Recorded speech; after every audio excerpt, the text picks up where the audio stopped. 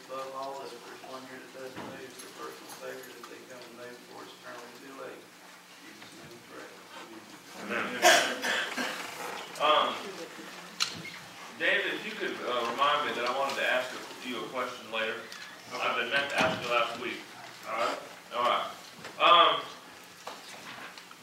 The most important announcement for today is that we're having a business meeting tonight after the end of church services.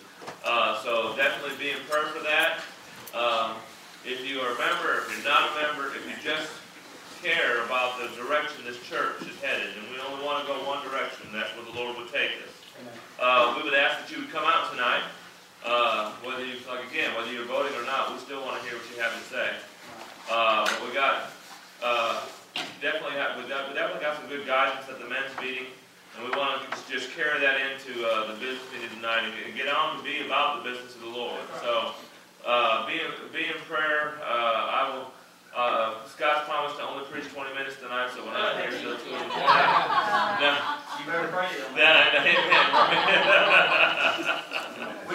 You know what? I promise I won't preach a minute longer. Longer than the Lord would have you do, right? Say amen. So what we're going to do is we're not going to have any singing tonight. Make sure Scott has enough time. That'd be your better plan. That's a better plan.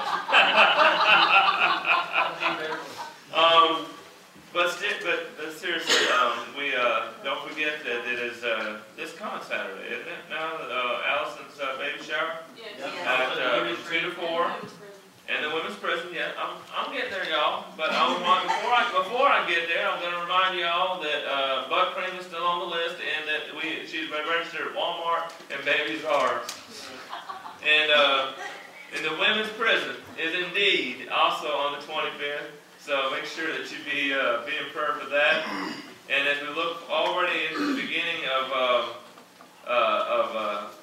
January.